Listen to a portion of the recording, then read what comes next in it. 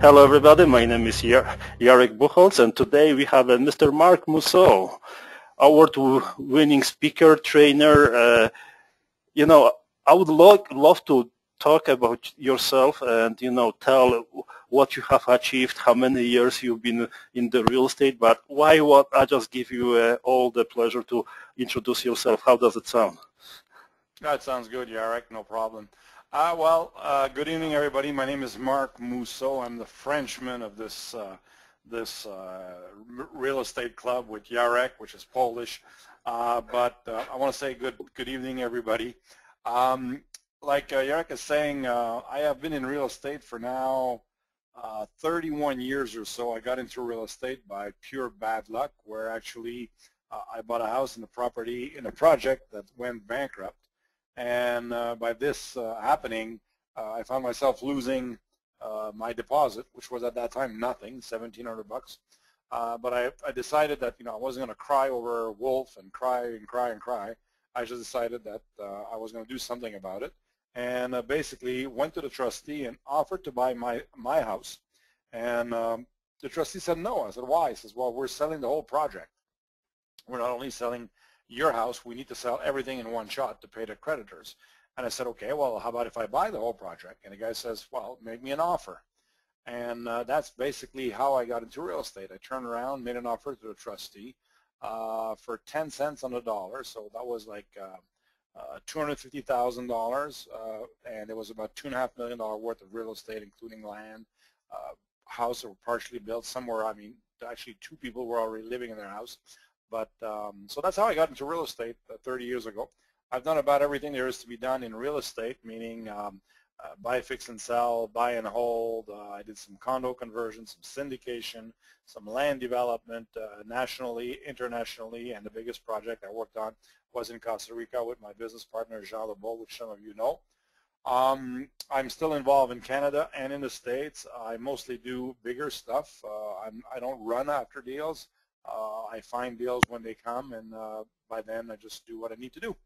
So a lot of experience. I've also trained for Rich Dad. I trained about 35,000 students over a period of 10 years with Russ Whitney and Rich Dad, and I was originally the first trainer in Canada with Ross Lytle. Ross and I came together. There was no other trainers. Shelley wasn't there yet and everything, and I've got a very strong business background also. And we actually took what was at that time Russ Whitney, or Whitney Education Group, Whitney Information Group, and then became Tigrant and so on, and built all their training programs, modules. I took some of my students that did very, very well and trained them to become trainer. And the best example to all of this is Jean Lebeau. Jean was one of my students on my first camp, first event ever. Jean was what we called speaker left, the first row, first student, with his son, and I've trained. I think there's only 3 or 4 trainers that is still with Rich Dad that I have not trained, because I've left the Rich Dad about 3.5 years ago. So I've got a lot of experience. I'm here for you guys. Jarek and myself are really looking at getting to the point where we're going to work with investors to get you guys to be more and more and more knowledgeable, and for you guys to be able to do real estate. So I wrote 3 books. I don't know what else to say. That's basically it. Else that Sure. I could talk for the next hour if you want. Sure. We can schedule some kind of encouragement presentation and talk about your achievements, etc. And I truly believe that if you are dedicated towards, achieving your goals, doesn't matter what kind of business you are in, then you will get there, right? So persistence, persistence, persistence, and good network people. Yep. Yeah. And the key to success in real estate is actually being able, I guess, to stay focused and just not quit. This is not an easy game. There's so many gurus out there that say, you gotta make a flip, you gotta do this, you gotta do that. It's easy, and you look at all those TV shows, which are total bullshit. Sorry for saying it that way, but those TV shows, you could flip a house, you make 30,000, you make 20,000. That is so BS. This is like, if they're making a show, you bet that they have the contractors, the plans, the offer to purchase. Everybody's ready. They know exactly what the challenges were, and they filmed it. It took 3 weeks to do a 30-minute show. So I really, really these shows just bug me to crazy anyway. So if you're going to do any TV shows, possibly in the future, you're going to be straight to the point, right? Well, we talked about that this afternoon, and I've been when I was with Rich Dad, I proposed that to them. So listen, why don't we do a real Renault show?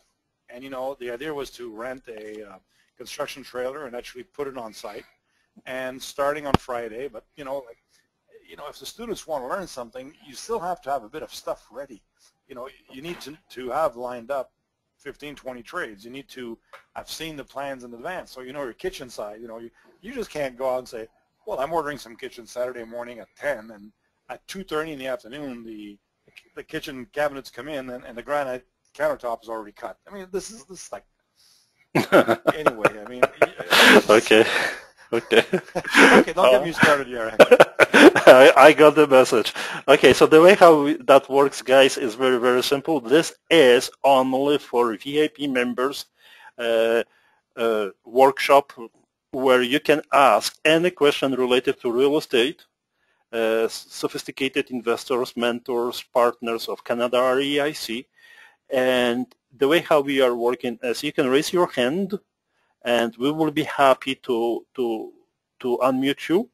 Otherwise, you can type it in the questions table, special mark on the right side of your control panel, or I will read some questions which we have received through our system for the people which they cannot participate. However, they would like to ask Mr. Mark any questions. The way how we are doing is we are recording those presentations, and they are available for any VIP member to review it, watch, listen, and then even ask the questions later on. So we are all about helping you guys as long as you will ask to be helped.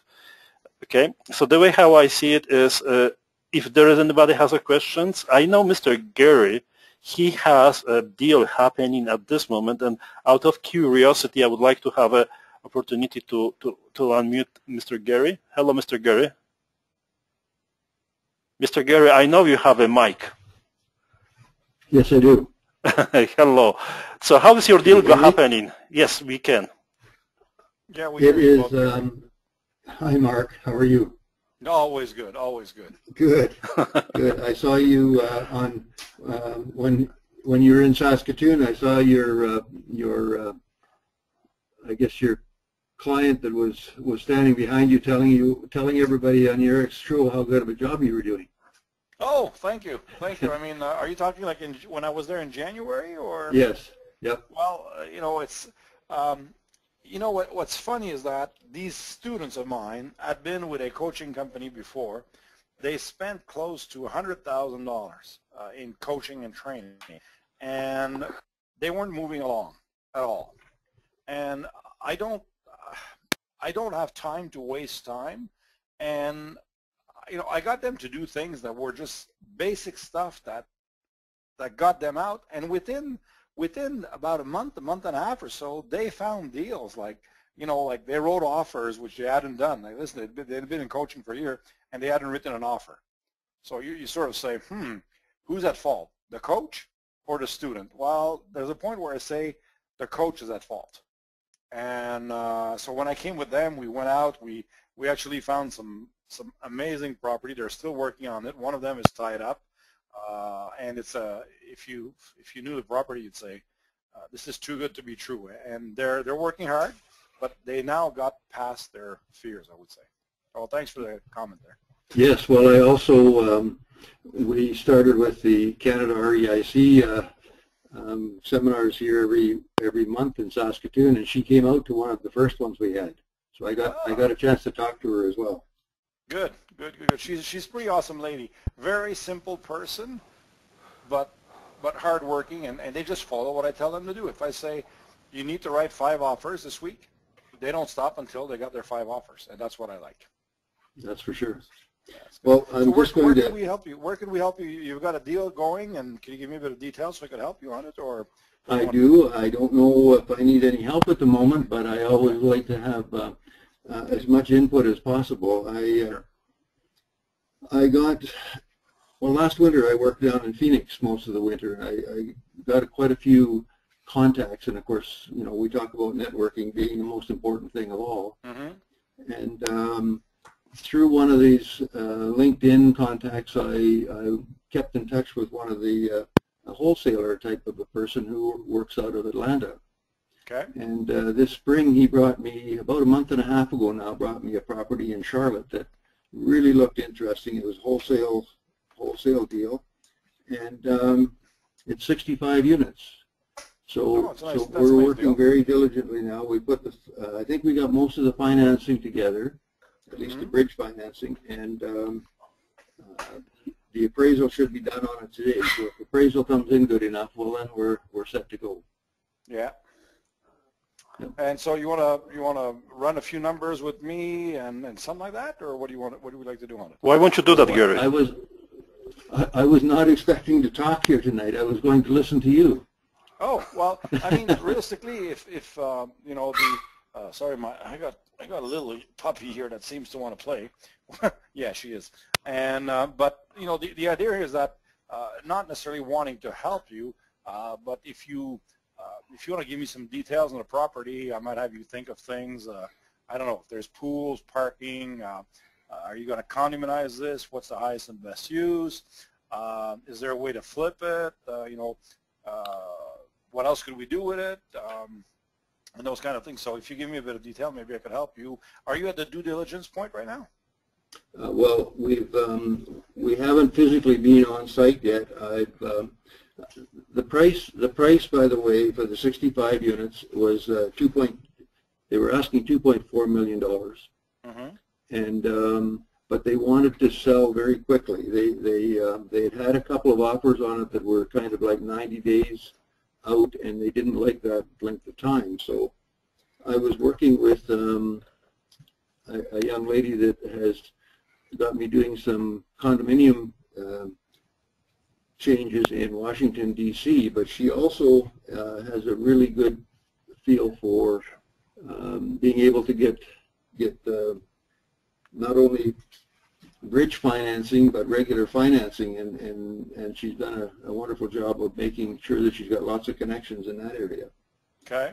So when I first looked into this property, I thought it was going to be way too much over my head to be thinking about it. But after talking to Anika, we sat down and kind of put a plan together and said, well, why don't we see what we can do as far as bridge financing? So bottom line is, I have it under contract for $2.2 million. Okay. And the seller does not want to have anything to do with you know, holding any of the financing or anything. So it's a family-owned business. They just want to get out of it. Okay. And so it's worth 2.2. You're getting it at 2. What's the real market value of it? Okay, I'm getting it at $2.2 million. We had a broker, they call it a BPO, broker professional opinion, done on it, and it came in at $2,750,000. Okay. And the appraisal is taking place today and tomorrow, so we'll know what an official appraisal comes in at after tomorrow. Mm-hmm. Yep. So you'll get the official appraisal. So you've got a tentative appraisal at 2.7. You're picking it up for 2.2, and it's a cash deal. Basically, you've got to come up with all the financing, 100%. Right. Closing 30 days. Closing, actually, we're hoping to close by the end of the month. Yep. Okay. And what have you done so far in due diligence? Well, we've had an inspector just kind of give it the once over as far as the property and where it's located, and the exterior, I guess, state of the property, because it's more like I guess a townhouse project.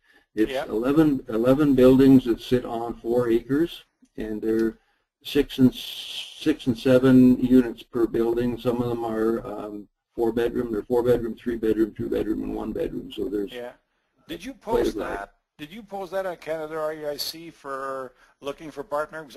That deal sounds familiar. I've seen that deal somewhere. Is that you did? Okay, I did, so I saw the property. Okay, so listen, my job here tonight is what I look at my job is I'm actually going to try to convince you not to buy. Okay. Yeah. And the reason I say this is that if I was just there, yeah, you're doing great, you're doing this, good, you'd be buying. The name of the game here is for you to be convinced so good that this is a great deal that you have to convince me. Okay? So because what happens is that we get emotionally involved. We agree. We say, okay, I got this. 16 a few units, 2.2 million. It's worth 2.5, maybe 2.7. I sent a guy quickly, and he made a quick inspection around it. They want me to close in 30 days. They don't want to hold anything. The deals that they had before fell through, and they want to be paid like now. So these are all ringing bells of, okay, something, and I'm telling you this because I don't want you to buy it. I want you to buy it, but I want you to be damn sure you're buying the right thing, if you understand what I'm saying. So absolutely. My first thing, they say it's worth 2.7. That's an appraisal. Is that appraisal independent of the vendor, or it's the vendor that asked for it? No, it was myself and Ika, the people who are doing the financing, asked for a VPO before we went any farther. So that was an independent one that we ordered from. Okay, so you're sure this is totally, there's no, you're sure that the appraiser is working on the behalf of the lender and you. Is that correct? The appraiser is working on our behalf, yes. The appraiser is working for the lender. Yeah, the guy that's going to supply the bridge financing. Okay, so at least you're, I'm coaching everybody that's there on the line. This is important. When somebody gives you, says, we're going to get an appraisal, watch who you get the appraisal from. Because, if it had been the vendor, it's worth nothing. If it's anybody that's connected with the vendor, it's worth a bit less than nothing. When it's financing, most of the time, when the financing company is asking for it, most of the time it's value, it's at value. Okay, so you got to sort of trust it. Now, there's another challenge also, is that don't forget, in the States, the banks for a while were telling their appraiser to come low on financing.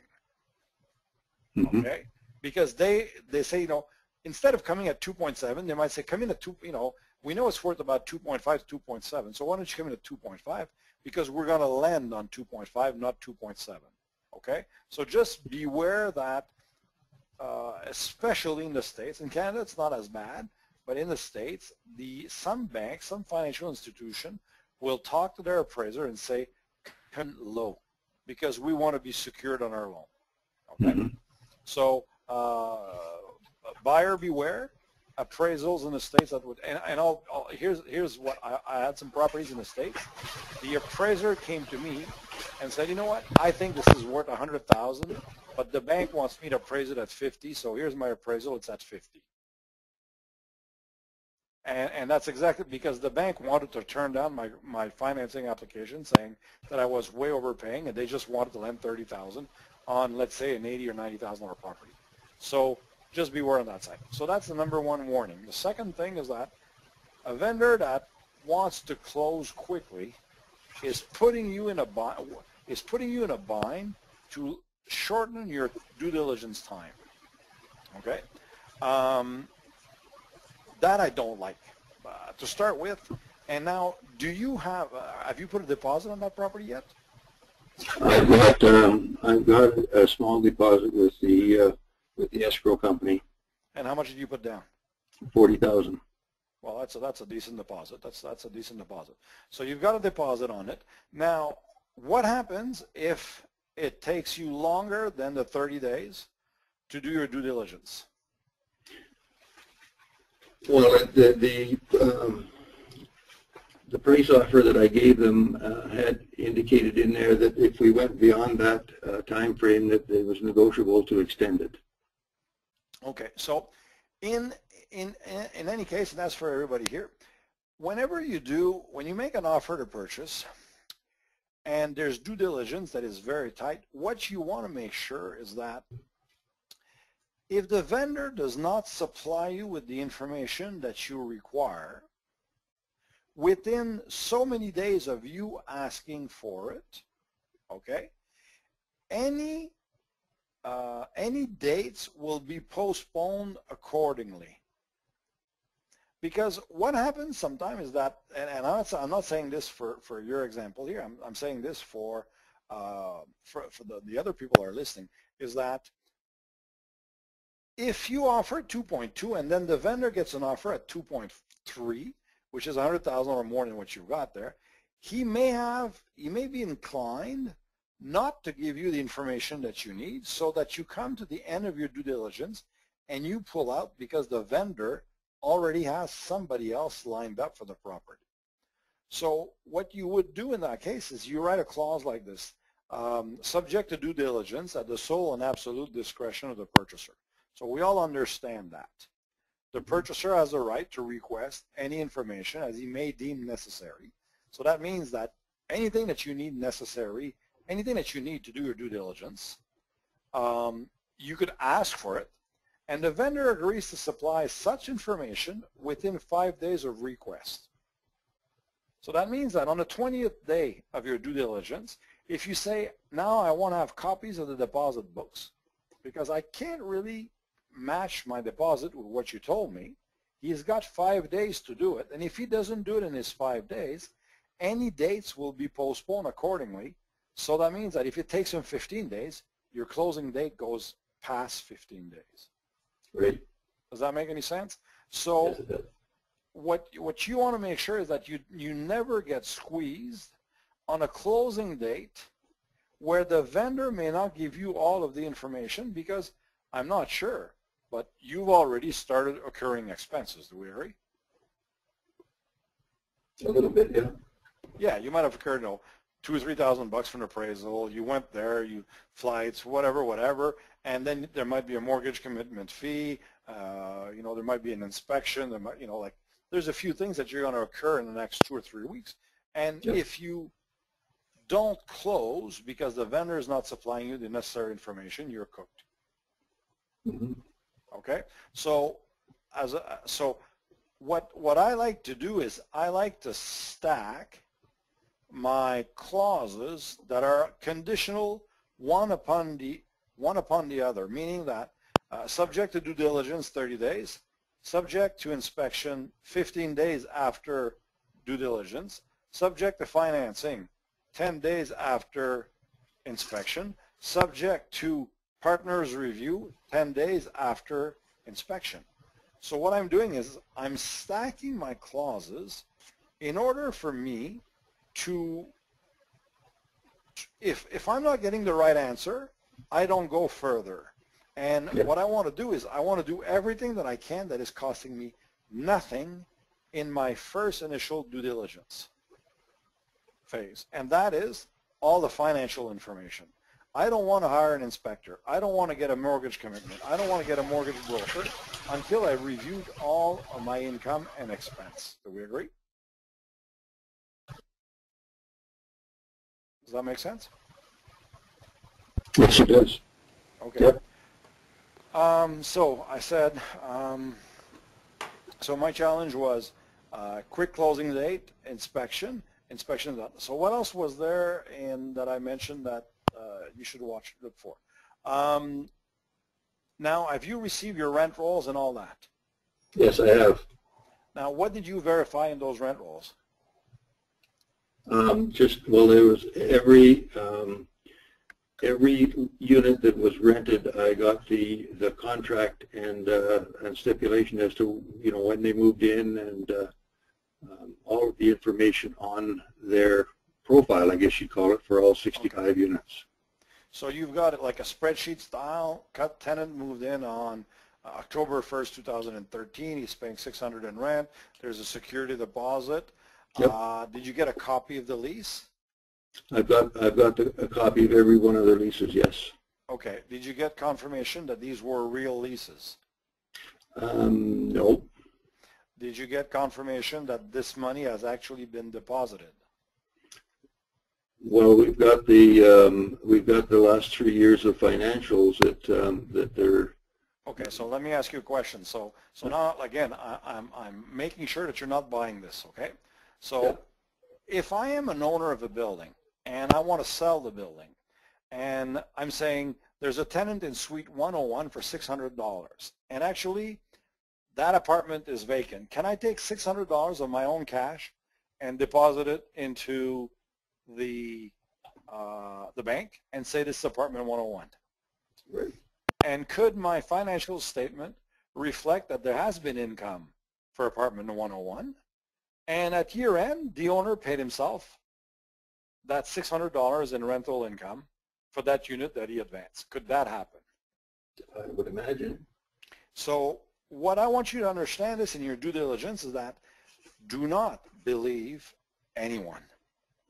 Okay. There's so many ways to rip off documents and an investor in due diligence that if the guy says, yeah, I was collecting, in October I collected $600 from Suite 103, perfect, thank you. Could you supply me a copy of the lease? Perfect, thank you. Could you supply me a copy of the deposit book? Perfect, thank you. Now, I'd like to get a letter from the tenant stating that he's been there since October 1st and paying $600. Then you'll be able to confirm the income. And what happens is that when you start asking those questions, like, there's a saying, and I don't know if you have it in English, but the rabbit comes out of the hat. Is that the thing, or something like that?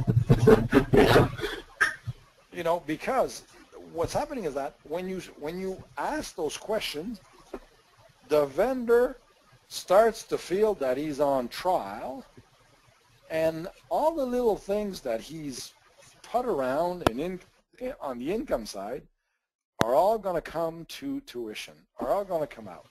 And the way to squeeze them out of this is that you could have the vendor, and the clause that you would put in your contract is the vendor warrants the rents to be X number of dollars for October, X number of dollars for December, and so on. And then it's even going to come out even worse. You just say, I'm not guaranteeing that was the rent. Well, why not? You told me that the rent has been paid. You shouldn't have a problem for it. You see what I mean? That makes sense? Okay. Okay, so I've given you a few hints. And by the way, the most important thing to look up in your when you're doing due diligence, you always start by income. I don't care about the expense to start with, because if the income is not there, the property is not worth the value. What I mean by this is that if the vendor says the income on this building is, let's see here, $2.4 million, you're probably paying, the income should be about 25, hang on a second, 300,000. Yeah, it should be about 25 to 30,000 a month. Am I correct? Net operating income works out to about 24,000. The gross income is 33. I'm not far. So the gross is 33, yeah. And the what is 25? About 24,000 for net operating income. They have been the building managers themselves, so they haven't been paying for property manager. They're not paying for property managers. No. They're doing it themselves. Okay, so here's another problem that you've got there. So first of all, I saw the building because I saw it on your property. These are townhouses. How old are these townhouses? They're not too old. I think they're about 15 years. The complex was built in the mid-70s, but they put all new windows and new roofs on it 2 years ago. Okay, so townhouses or buildings like what I saw, and I do this by memory. I saw your posting about 2 or 3 weeks ago. You should expect to have at least 35 to 40 to 45% worth of the gross in expenses. That's what you should expect on a building like that. So that means that it's not only this month expense is going to be 35%. That means that over a period of a year, 2 years, or 3 years, something will happen that it will average out to be 40, 45%. And when you say you got 30 and a few thousand and the NOI is 20, what did you say, 20? 24,000. So that means that they only have $5,000 worth of expense? Well, the gross income is, I think I'm going by memory now too, but it's about 33,500 or something like that per month, and the net income is 24,000.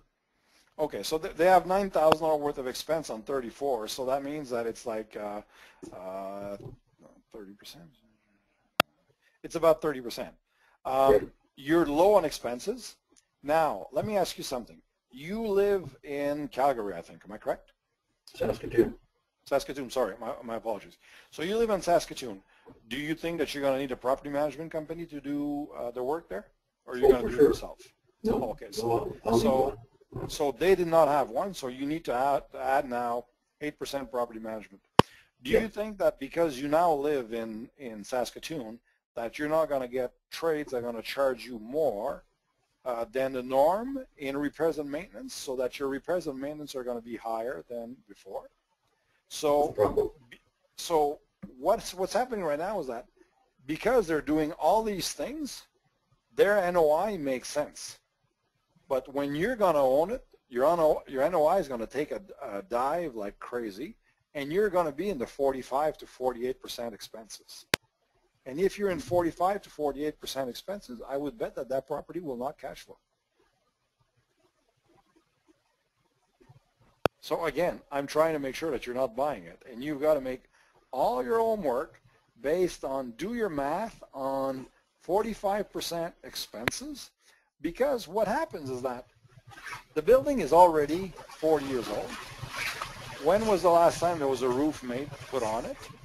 And in the next 2, 3, 4, 5 years, you're going to have a roof to put back on that property, and you're going to have to average out that cost over the period of time that you've had it, and then suddenly you're in the 45% expenses.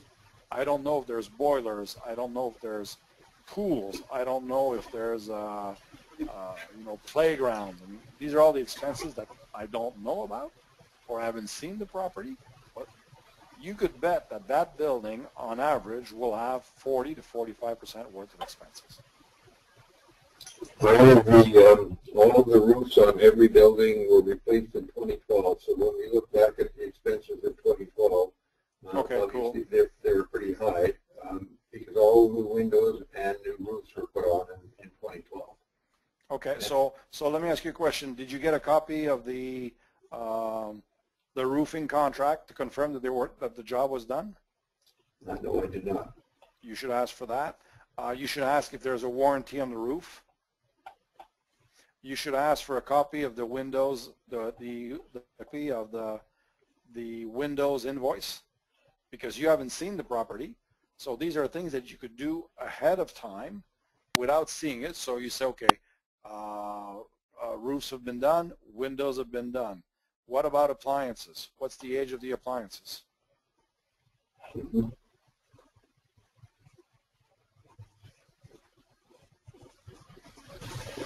Nope.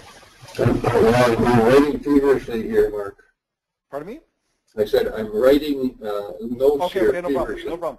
So I hope you don't, Yarek. I hope you don't mind if I play the devil's advocate, because that's my job here. Mark, this is the best VIP presentations I ever heard for a long time. Well, I'm making notes too. Okay, well, what happens, Yarek, is that, listen, I did so many due diligence on buildings where, listen, here's another example. Okay, have you pulled out the tax assessment? Did you get that? I haven't gone to the city and pulled out the tax assessment. Okay, so you should ask the vendor for the tax assessment. Now, just make sure that the tax bill that you're going to get is for the actual property that you're buying. Okay. Okay?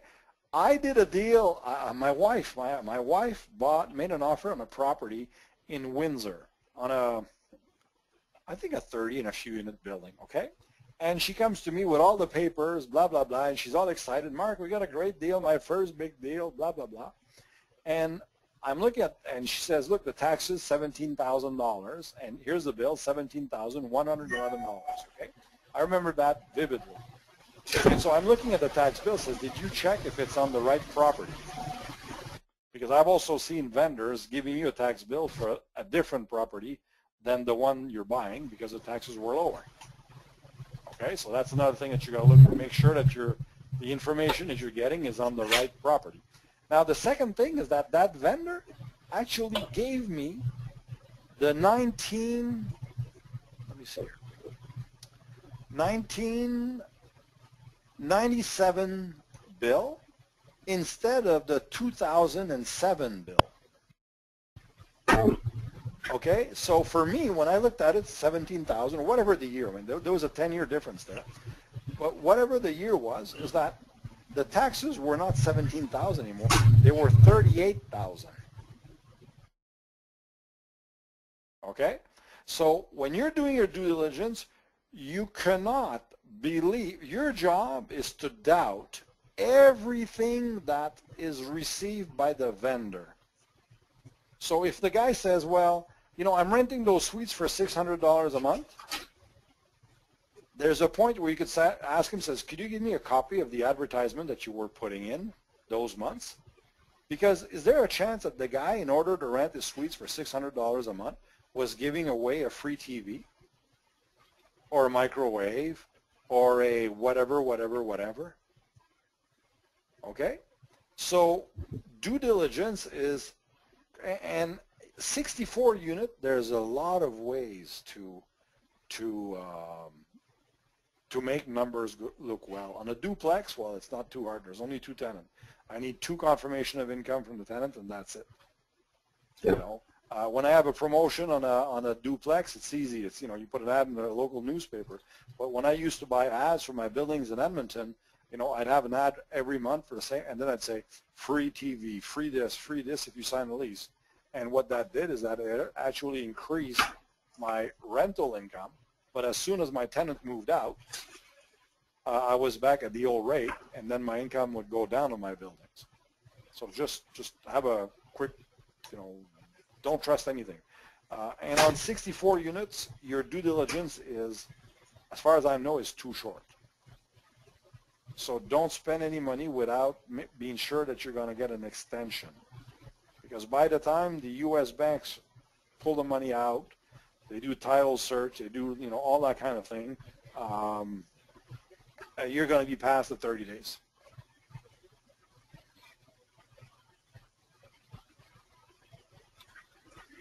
Okay.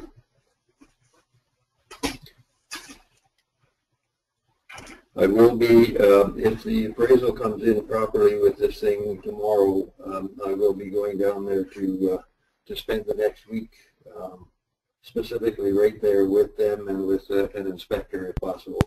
Yeah, you have to bring a camera, Yep. take all the serial number of the appliances or photos of all your appliances, all the repairs that have been done. You could actually ask for that before you go out there.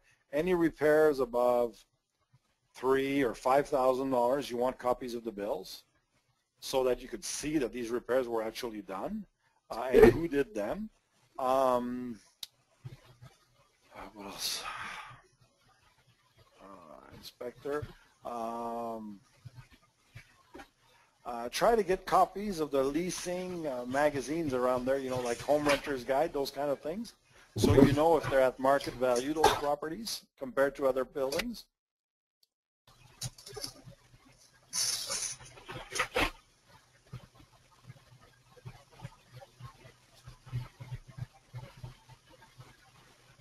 Are there any laundry services and, you know, laundromats on the building?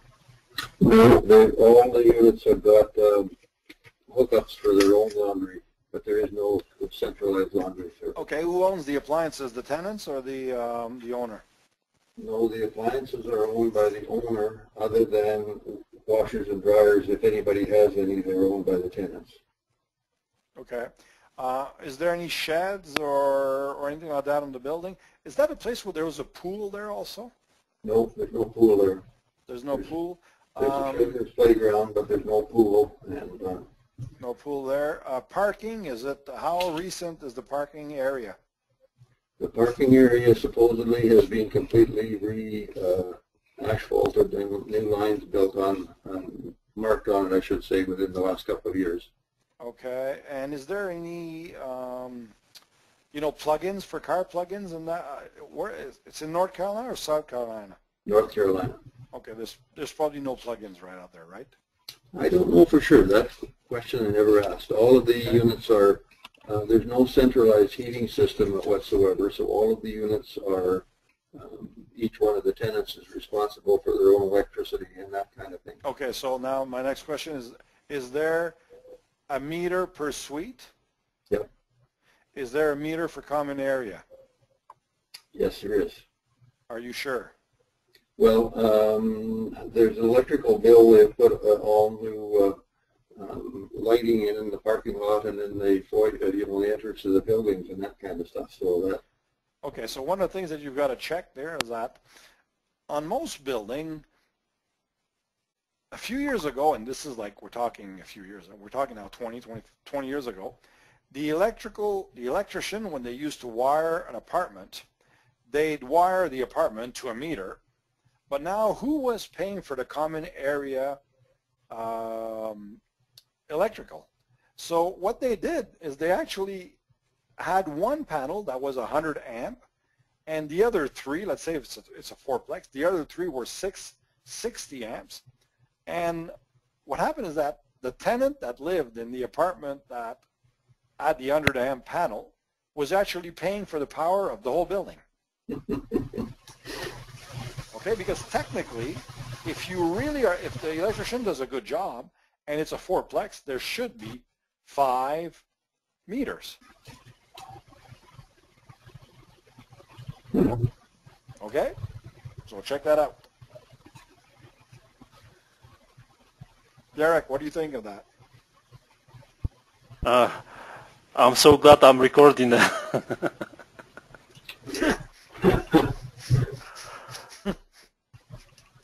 So Gary, just in the future, we will decode it and make available for you within 24 hours if you're interested. Okay, that would be nice. That's for sure. You're going to transcribe it, Yarek, or what? No, just record it. If it has to be transcribed. You're going to decode it. Okay, I see what you mean. Yeah. So let me think. What else should we watch here? So comparative rents, we're going to check that out with local magazines. What I should do, Mark, is I should send you the initial package that I got, because it had all of the rental meter figures and all that kind of stuff right in with that package. I'd love to do this, but really I don't really have the time to analyze the deal. I'm trying to, I'm trying to help you as much. But if you want, I'll have a quick look at it, and I might pinpoint a few things to help you out. This, by the way, is a perfect example for an evening training event. Yarek, do you agree on due diligence? Definitely. And have that as a keynote event on one of our new events that we're going to have. Definitely. Yeah.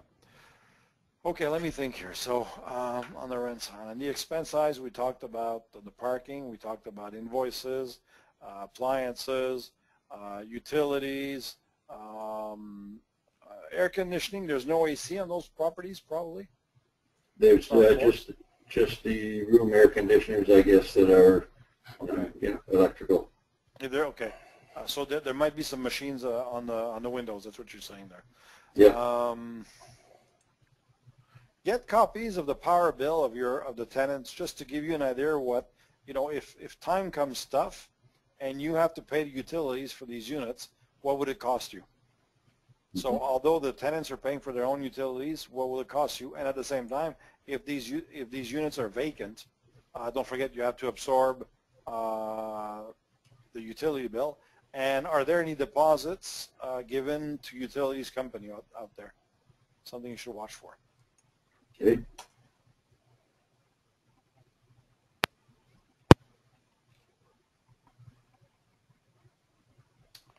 What else? Let me think. On the land itself, is there any rights of ways? Have you got a survey of the land?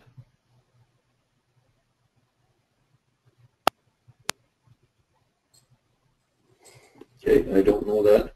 Okay, is there anything else that you could put on that piece of land that would increase its value?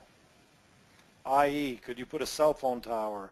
Could you put some advertising? Could there be some billboards? Are there any rental laws that tenants must follow in order to live there? I.e., are they allowed to park any kind of vehicle? Are there rules for noise at night? Could you evict on drug, whatever? So try to find out if there's some internal rules in that building. It's not something that's going to break your deal, but it's something that's good to know so that when you take over, you know where to go with your tenants. Mm-hmm. Well, obviously you have to learn something about the North Carolina Landlord and Tenant Act, yeah. Landlord and Tenant Act, that's right. Yeah.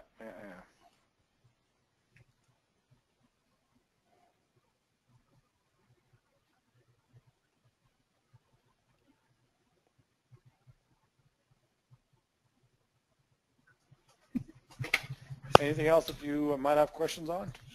I don't think so. You've covered an awful lot of information here that is extremely good. Some of the stuff I've looked into, and other things I haven't even remotely thought about.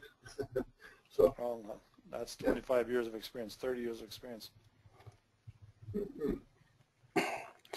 So Gary, that financing, how did you get it? Just out of curiosity. Yeah. Well, the first financing is kind of like a bridge financing, and we have worked with, I think, 3 different groups that do financing on longer term, and they're not banks in the U.S. They're longer term financing, starting at about 4.5%.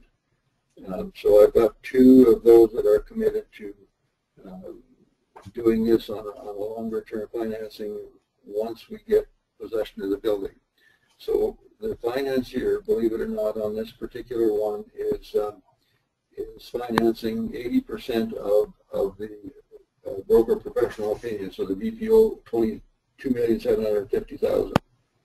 So if you multiply that out, they are supplying absolutely every 1.15. Yeah, almost the full financing on the $2.2 million offer. Okay, so now what's your next of finding that money? Oh, sorry. No problem.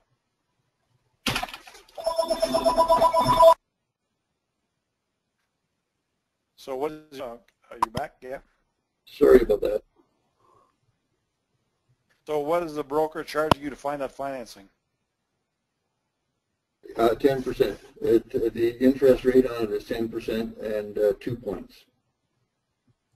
And they're charging you 2 points of 2.2 million. So that's not bad. 2 points.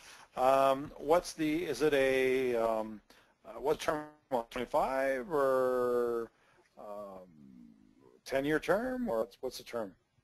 Well, this is just the bridge financing portion of it. So once I get you know, if it goes through completely, then I'm going to be refinancing that, because this is short-term financing at 10%. That's too high for me. So, yeah, are you cash flowing at 10%? Yes. You are. How much are you cash flowing? Good or not? Well, not extremely good. Probably about $4,000 a month or thereabouts. Not nearly what I need to be, for sure. Okay, but don't forget, the cost of money is not as important as the availability. Right. So you've got a loan here at 10%. That is still giving you $4,000 positive cash flow, and technically you haven't put a penny down, or you've put 40,000 or 50,000. So that means that you've got a 90% cash on cash return on something that you didn't put a penny down. So, you know, I look at, I don't care what my money is costing me as long as I have the least amount in, and that seems to be the case. Now, when do they want to be repaid, that guy? When does that bridge want to be repaid? There's an open 1-year term on it right at the moment. Okay, so now it's open to be repaid at any time, or it has to be repaid in 1 year? It's open to be repaid at any time without any penalty. Now, does it have to be repaid in 1 year? Well, I don't know that for sure at this one. I haven't gone into the financing portion of it yet because we're still in the due diligence. Let me give you a few pointers here. Yeah. Bridge financing is normally to be repaid within 6, 12, or 18 months.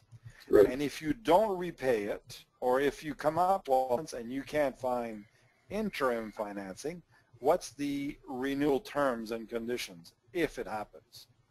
Right. Because what could happen there is that you go 1 year, you try to refinance, you're not getting your refinance, and then the guy that's at 10% says, you know what, I now want 18%. Yeah. I now want 20%. And it's not 2 points that I want 6 points to sign up. And the mortgage broker that there says, well, you know what, I want my cut too, because you're actually renewing that mortgage. So now you have to repay another broker's fee, another finder's fee, another interest fee. So here's 3 things that you need to make sure when you accept a bridge financing. First of all, you want to have an option to renew, a guaranteed option to renew. So if the guy says it's 1 year, after 1 year, if you haven't been able to refinance it, you want to have an option to renew for the same term as what you had before. Number 2 things, you want to make sure that you know what the interest will be at renewal. Number 3, you want to make sure that you know if there will be fees at renewal. And number 4, will the mortgage broker charge you a fee at renewal?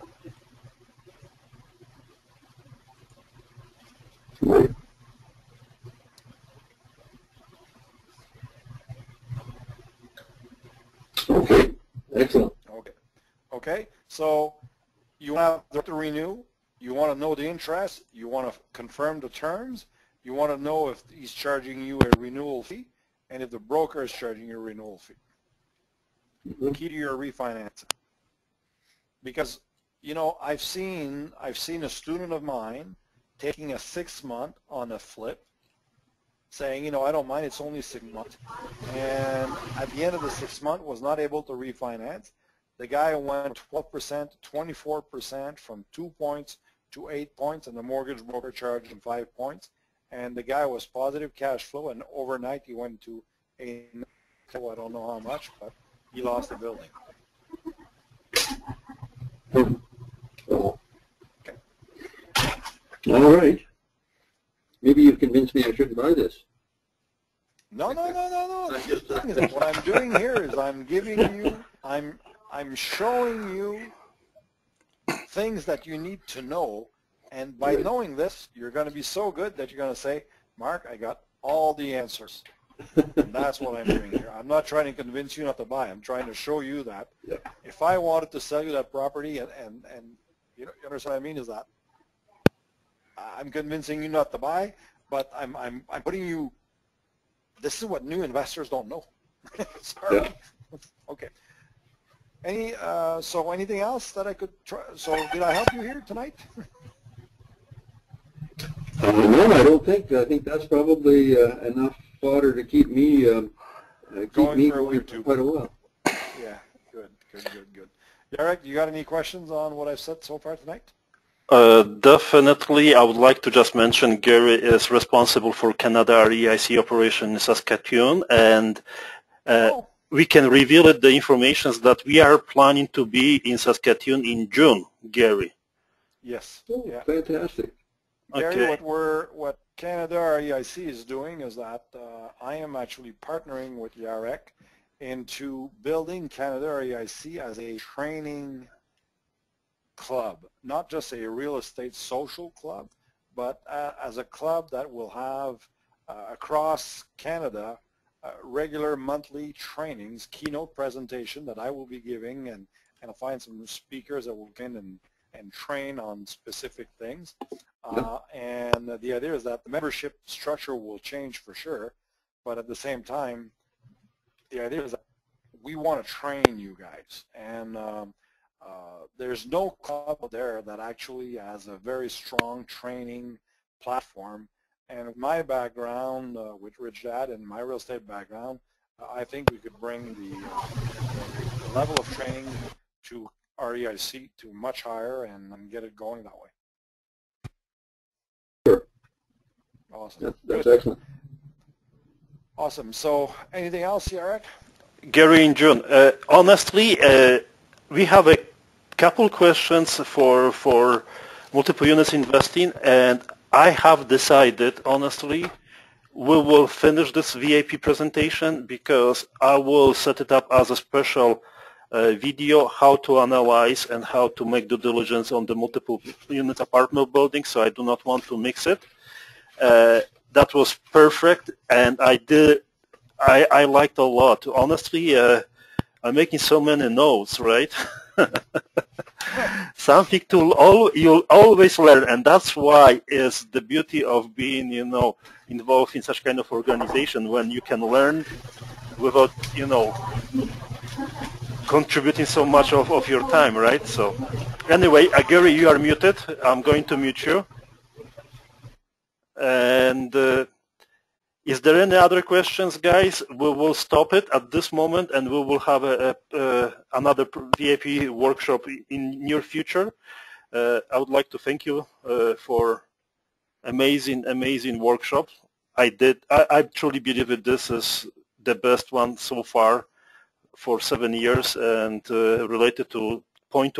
So I'm making notes, and I'm going through them, and I'm going not to sleep today. Well, Eric, I'm very happy. Like, I wish there was more people on those events, because I'm not bragging. I know my stuff because I've done it, and I think our database of investors, they have to know that stuff, because I mean, you could lose $30,000 because you forgot one thing in due diligence. Definitely. Simple. Not structuring the right company structure, not hiring the right property management company, allowing them to deposit the money in their account and then paying you. I mean, there's so much I could talk to you guys about property management. I'm just saying. So I think it's a great idea that we're keeping it at 1 hour tonight, and let's make sure that our database of investors know that we're planning what we're doing, and then we'll go from there. Definitely, we will market very well that presentation. I have already a couple ideas, so. Oh, cool. So you're going to send that out to some of your database saying, listen, this is what we have? Is that what you normally do, Aaron? What I'm planning to do is, this is not for the presentation. We will include that presentation in our radio, which we launching tomorrow. You didn't know about that, right? We started having a radio show. Oh, cool. And that will be included. And yes, we will make sure that as of one of the samples of what VIP members they can, they can learn and what kind of information is provided. So we will be utilizing this presentation as a trailer for, as information for everybody. Okay. Yeah, so that's a great idea, because I think the students that were the investors that were on this call here, I hope they have learned something, and it gives them an idea of the caliber of learning that we want to give our investors in the future at those keynote presentations, and And like I said, we want to roll different topics at every city so that everybody has a chance to get as much as possible of every topic, not just repeating the same presentation night after night for 30 days, but being able to do it that way. So, good. Pleasure working with you. Thank you very much. You're very welcome. Everybody have a great, great night. Can I do a little plug on my book, Jarek? Of course. Okay, I'm just asking. Hey guys, some of you that are there tonight, I wrote a book that's called What Real Estate Gurus Don't Tell You, Why Some Succeed and Others Struggle. It's on my website. I think, did you put a link on, did you offer any deal on to your database, Jarek? We should talk about that. Do you have an electronic version too or not? I have an electronic, well, yeah, I have a hard copy and an electronic. And I had, okay, so what I'm willing to do is, my book sells for $30. I'm going to give a $10 rebate to anybody that wants either the electronic or the paper copy. And if you want, Jarek, I'll give them my website. My website is www, like anybody else, moussseau.com. So it's moussseau.com. And if you guys want to go there, and if you send me an email, there's a $10 coupon for you guys available if you want to buy either copy. So $30 in a hard copy, and $25 if you want a PDF copy. But that book is going to tell you how to structure yourself and all the mistakes that new investors do. Anyway, I'm not there to sell the book. I'm there to help you guys out.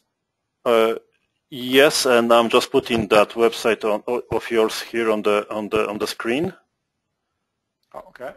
Okay, and we haven't talked it, but why not to mention on Canada REIC, we have just launched last week a private shop where you can offer your books, downloadable books if you choose so, and you will have information about who bought it, etc. Right? So, okay. My shop. Okay. We'll talk about this. Later in on. the next few days. I mean, there's, I got a No Money Down blueprint program that all your investors should look at. I mean, it's 6 precise deals that I've done from $100,000 to $2 million in real estate. That giving them exact things on how I did it. So that's part of my site. So anyway, I'm on the page 131 to let you know. You're on page 131 of what? Your book. I'm reading your book. Hello? Well, everybody have a great night. I hope you enjoyed this presentation. And I really enjoyed speaking with you. Jarek and I will be doing great stuff this year. You'll have the opportunity to have some training that where I used to train for $5,000 for a weekend. We will be offering these trainings for 1/5 the cost, 1/6 the cost of what I used to do when I was at Rich Dad. The intent that we have is really to give you guys a chance to learn, not at $5,000 a camp, but at a lot less than that. And it's by one of their top trainers, which is what I used to do for a living, basically. Thank you for having me on this VIP. And Jarek, I will talk to you in the next day or so. Let me know what your thoughts are, okay?